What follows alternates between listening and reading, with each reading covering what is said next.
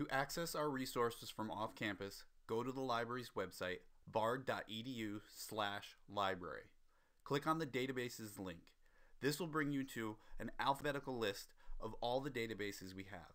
The databases are also arranged by topics that correlate to the programs here at Bard. To access a database, click on the title. You'll be prompted to log in with your Bard username and password. Then you will be taken directly to that database.